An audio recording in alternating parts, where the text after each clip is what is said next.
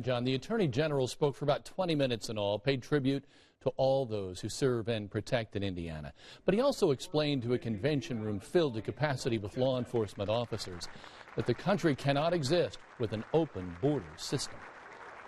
You come to the border, you can't be apprehended and deported. You get past the border and you get caught, you can't be deported. If you come to America and commit a serious crime illegally here, you can't be deported. Whatever you do to enforce the law, this bunch opposes. I don't think that is not a defensible policy for a great nation. We can't have a prosperous nation, a generous welfare system, and open borders. And by the way, if you're wondering, he did not allow any questions today. Coming up at 6, you'll hear from the Attorney General of the United States as he pays tribute to Boone County Deputy Jacob Pickett, who lost his life in the line of duty just last year. Andrea?